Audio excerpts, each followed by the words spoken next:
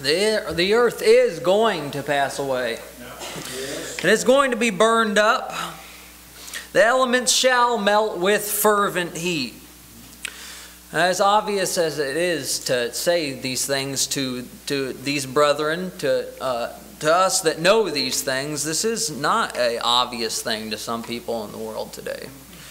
There are a great many people who do a lot of things, as Sister Nicole had said, focused on making this world a better place to live in. You know, let's do what we can to make this world a better place. And environmentally speaking, there's a lot of money spent. There's a lot of businesses that would go out of. They would lose a lot of money overnight if this truth was really came to light to people. You know. I mean, think about how much money goes into healing the earth. I mean, there's greenhouse gases, and the ozone layer is being depleted, and there's global warming. You know, this fear that has just been injected into the heart of it seems like everybody.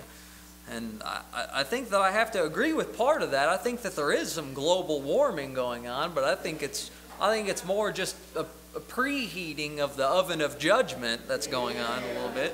Amen. So then in the culture around us, I think that there used to be a greater sense of this than there is today, that this world is going to pass away. Amen. But and this is actually leaked into the church some. Not necessarily that the earth is not going to pass away, but the clarity of when this is going to happen. And that is that the earth is going to pass away when Jesus comes back. That these two things are connected and they can't be taken apart from each other. This is something that has to be clarified. And in the day when we have this premillennialist, amillennialist, post-millennialist, all this garbage that's entered into the churches, it's cast a mist, it's cast a veil over the second coming of Christ to the point to where people can't have a confidence in it. They don't have a real expectation of it. They're not really living their lives looking forward to this. You can say whatever you want to about it, but they don't have a hope for the things to come the way that they need to be able to live their lives confidently in Christ. This is something that you cannot, it's something that cannot be nebulous to you. It's something that has to be clear. It has to be clarified. This is something that is as rock solid as Christ's death. It has to be that solid to you. That just as God determined to send His Son the first time, God is determined to send His Son again with His angels in fiery indignation against those who did not believe. This is going to happen. Amen. And this isn't a nebulous truth. This has been spoken of time and time again in Scripture. We have clear word of this. And this is something that we can know about. This is something that we can have a clear view of. We shouldn't get to the point to where we can say, well, you know, everyone has their different view of it, and I can still shake your hand and call you a brother, you know, if you have a different view of this. This should not be an issue that we have this kind of division on. It's important that we know this. It's a life or death thing that we are able to look forward to and be able to, at that time, not have that catch us as a thief, to where we can look forward to expectantly the second coming of Christ. So this whole chapter in this epistle is like an exhortation to be alert, knowing that there are those who would actually deny the even reality of His coming. Scoffers is what he calls them. Those who are willingly ignorant of the fact that in times past, God did have a judgment on the whole earth. He's destroyed the whole earth one time before. Not the earth itself, but all life in the earth was destroyed once before. This has happened before. He uses the flood as a comparison, and he's reckoning on the faithfulness of God, to God's unchanging and unyielding nature to do all that He's determined to do. His word is supreme, it's sure.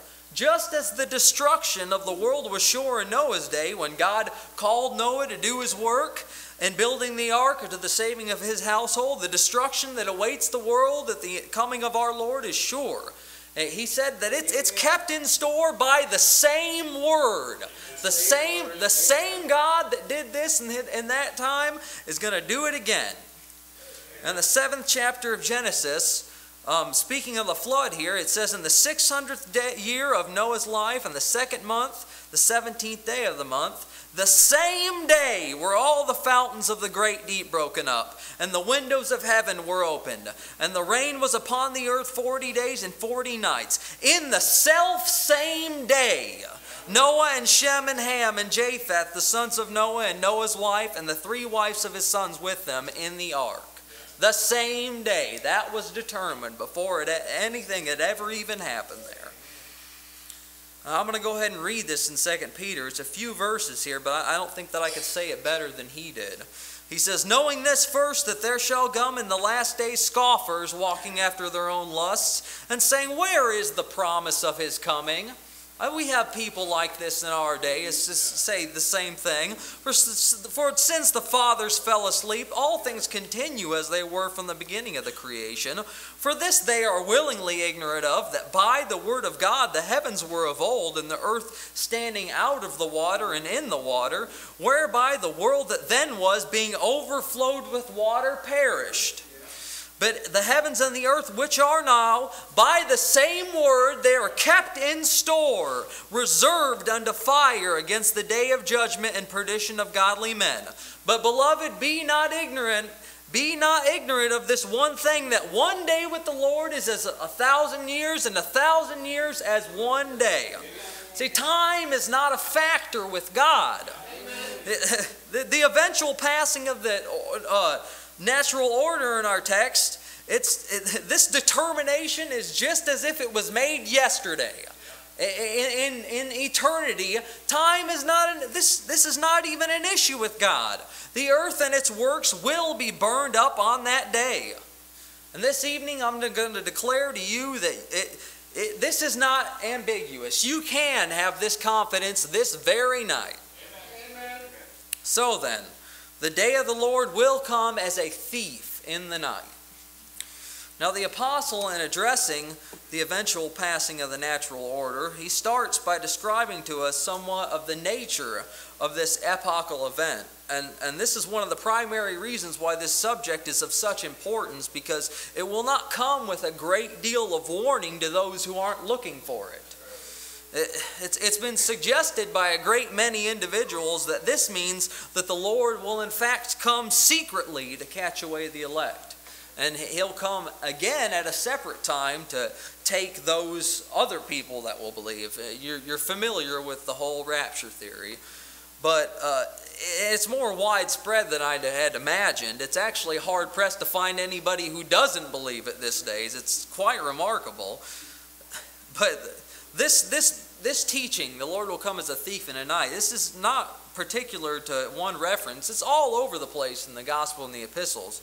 And it means the same thing pretty much everywhere it's referenced, and that is his coming is going to be sudden and unexpected to those who aren't looking for it. This isn't talking about a secret coming. And as we look at this, you'll be able to see this. Those who have not prepared themselves for the coming of the Lord, his coming will be as a thief coming to them in that day. For they will, without any expectation or preparation, have taken from them everything that they hold dear. Suddenly and unexpectedly will be ripped from them. And that day they will see everything that they love, everything that they consider to be valuable, everything that they have worked to obtain in this world will be torn from them in an instant. They won't expect it. It will come as a thief. And it will rob them of everything that they hold dear. And then this connection is made between the surprise nature of his coming and the negative effect upon those who will be surprised in multiple places here. You can see that this is not talking about a secret. It's not going to affect anybody. It says in Luke 12, and this know, that if the goodman of the house had known what hour the thief would come, he would have watched and not suffered his house to be broken through. See, This is talking about a spoil here. This is talking about the people that are surprised there's some judgment that's going to happen here.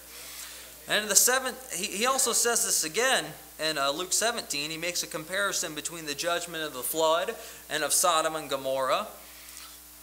He says, they ate and they drank and married wives, and they were given in marriage until the day that Noah went into the ark, and the flood came and destroyed them all. In Matthew 24, he says the same thing. But he says, and they took them all away. And likewise also, as it was in the days of Lot, they did eat and they drank and they bought and they sold. They planted and they builded. But in the same day that Lot went out of Sodom, it rained fire and brimstone from heaven and destroyed them all. And here it is. Even thus shall it be in the day that the Son of Man is revealed. There's the connection between those two. This cannot be talking about a secret coming. This is not what it's talking about. In the which the heavens shall pass away with a great noise. This is not something that anyone's going to be able to hide from. There's no such thing as a secret appearance of the exalted Christ upon the earth. In Matthew 24 it says, immediately after the tribulation of those days shall the sun be darkened, and the moon shall not give her light, and the stars shall fall from heaven, and the powers of the heavens shall be shaken.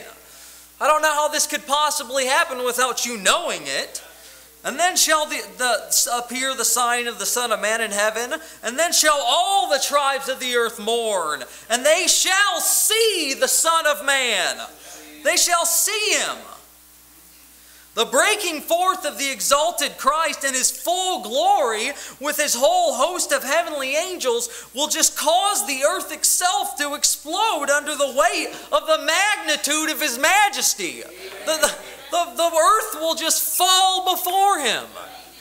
If Sinai shook at just a small amount of the presence of God, can you imagine what's going to happen to the earth when the sky breaks forth and the exalted Christ shows up on earth itself? Nonsense, it's going to be secret.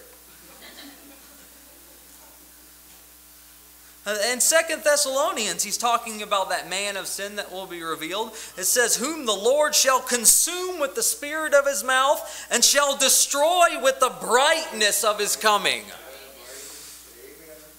Now, as we're speaking about this, I also wanted to take a minute to talk about, and it amazes me also how many people believe this, and this is another thing that is so widespread now that the second coming has almost been exclusively represented as a time when Jesus will be coming back to Jerusalem to reign on an earthly throne.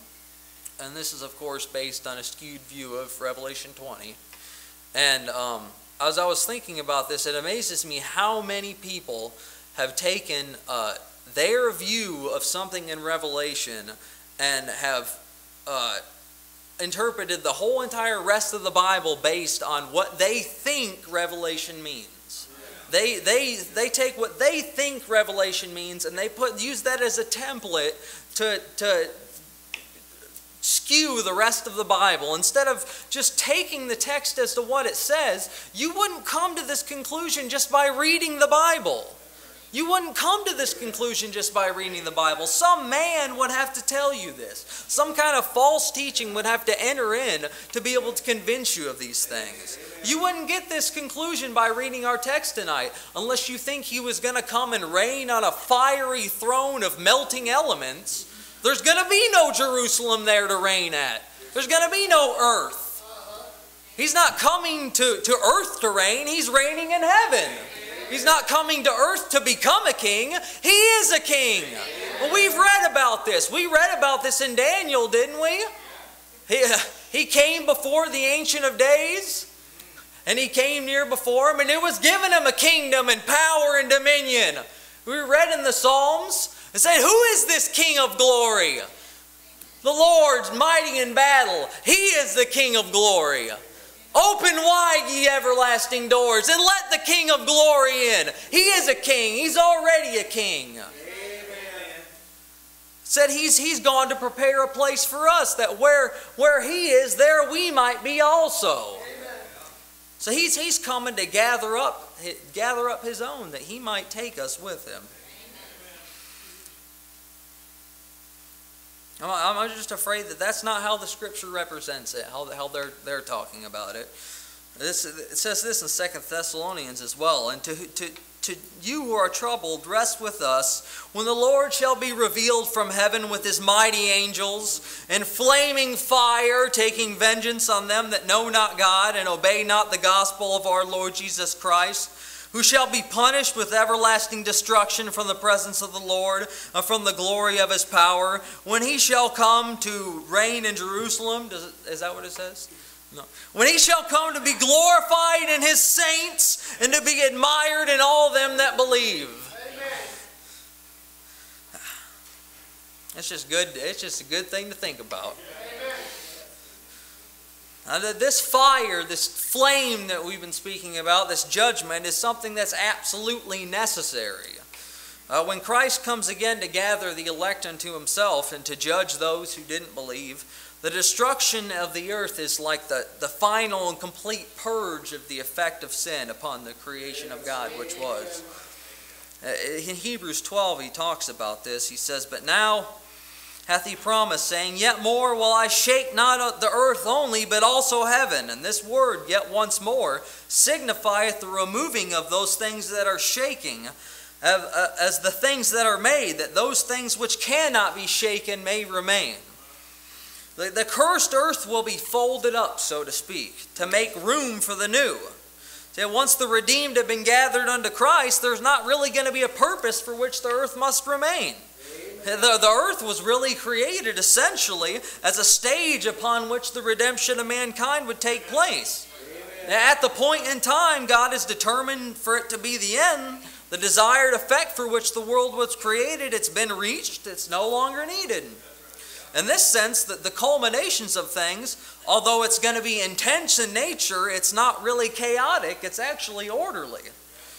And in Hebrews 2, we have this text here. We've read many texts tonight that have been very graphic in their expression of this. This text is talking about the exact same event, but it actually says it in a very precise, very simple manner. But it's talking about the exact same thing. He says, "And thou, Lord, in the beginning hast laid the foundations of the earth, and the heavens and the works of thine hands. They shall perish, but thou remainest, and thou shalt wax old as doth the garments, and as a vesture thou shalt fold them up, and they shall be changed." That's what's going to happen. He's just going to fold it up and make room for a new one.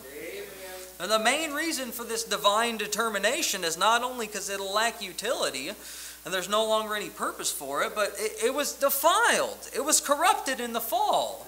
The brute creation was directly affected by the curse on that day when Adam, by his one disobedience, made many sinners. There's not going to be any room in the heavenly Jerusalem for anything that defileth. There's nothing of the old world will be permitted to remain. It must be entirely destroyed. There shall in no wise enter into it anything that defileth, neither whatsoever worketh abomination or maketh a lie, but they that are written in the Lamb's book of life. We don't want to think about anything about the old world and that new world. So then, seeing that all these things must be dissolved, what manner of persons ought we to be? I believe that is the question tonight. If there really is nothing of this world allowed in the next, if it's really all going to be burned up, then what should our stance be in this present world?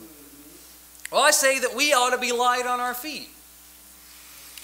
We ought to be walking with our garments girded about, walking circumspectly, being careful and alert, waiting for the day, awaiting for the time for him to come back, with a firm grip on the truth and with a light grip on anything in this world for necessary uses. There are a lot of things in this world that we have to be involved in just because we're in this world. But we have to be absolutely sure that we don't hold on to these things too tightly. We don't have a grip on them that we can't instantly let go of on that day. Amen. The question you have to ask yourself is, as it concerns what you're giving your time and affection to, is this: is what I'm seeking going to pass through the passing of the natural order intact? I believe if this truth was wholly embraced by the professing church of our day, as it ought to be, a large portion of our so-called Christian ministries, they just have to close up shop. Because most of what they're dealing with is just stuff that's here and now. Stuff that's under the sun.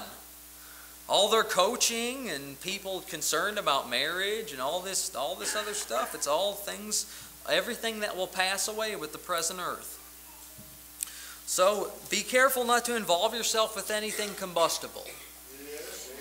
Just strive to only buy up goods that are fireproof. Think about it that way. Now, there's two sides of the coin of this. Sometimes this can involve things that you do, and sometimes this can involve things that you don't do. A good example of this is in the 5th chapter of Galatians, where he says, "Stand fast, therefore, in the liberty wherewith Christ has made us free, and be not entangled again with the yoke of bondage." So seek after the things that are of God. Stand fast in the liberty. Seek the things that are above. Set your affection on things above. And make sure that you don't get involved with anything that's going to create a bottleneck between you and the resources. Amen. On the positive side of things, finally, brethren, whatsoever things are true, whatsoever things are honest, whatsoever things are just and pure and lovely and of good report, if there be any virtue and praise, think on these things. Think on these things. And on the negative side, don't let any corrupt communication proceed out of your mouth. Seek after the things that are good. Put on the new man and put off the old man with his deeds. So then, brethren, in closing, therefore be ye also ready. For in such hour as ye think not, the Son of Man cometh. Who then is a faithful and wise servant, whom his Lord hath made ruler over the household, to give them meat in due season? Blessed is that servant whom his Lord, when he cometh, shall find so doing. Verily I say unto you that he shall make him ruler over all his goods. Thank you, brother.